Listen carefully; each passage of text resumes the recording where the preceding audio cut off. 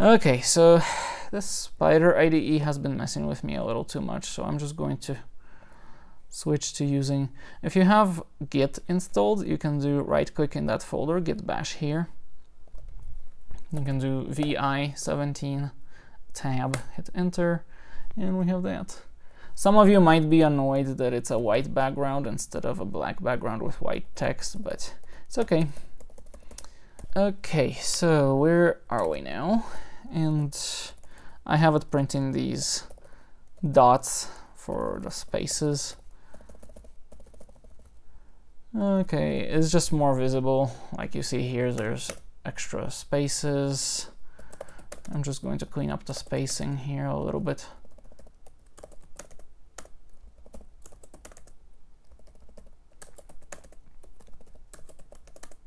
Whoops.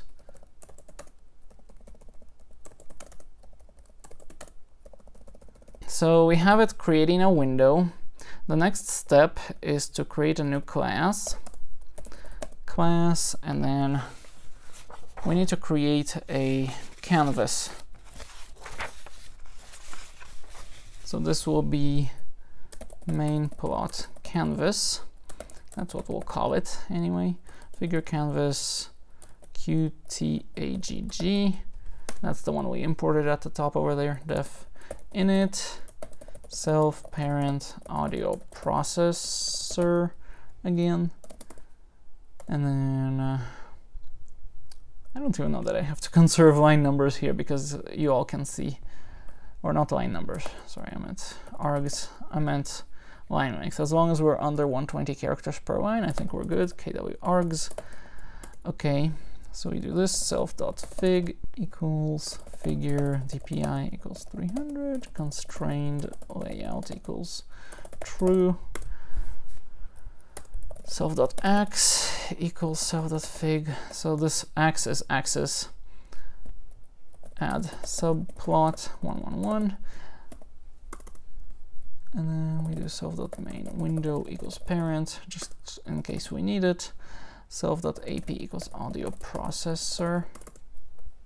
Great. Super main plot canvas self.init self.fig. All right.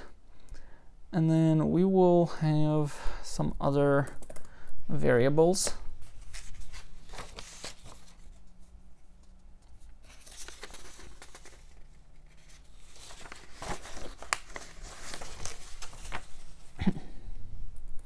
Some other variables that we will be adding, but for now, let's see. So we have audio processor, self.sc equals main plot canvas self.ap. Okay, so we pass in the audio processor, and then self.sc dot. Well, we'll need to call in initialization. So actually, we won't do that yet. We'll do set central with get self.sc and then self.show. That can be on the same line. So let's write that. Let's see how that works. I'll go back to the command prompt, enter. Ooh, all right. Now we're talking. Now it's not much, but at least we have something. And by the way, the constrained layout over here, if we just copy that and we comment that out, if we set that to none, it might still work. I'm not sure. For this one, it still works, but I'll show you later. I'll uncomment this later. I'll just leave it as none for now so that I can show you what I mean. And then if you're still not sure what that does, play around with it.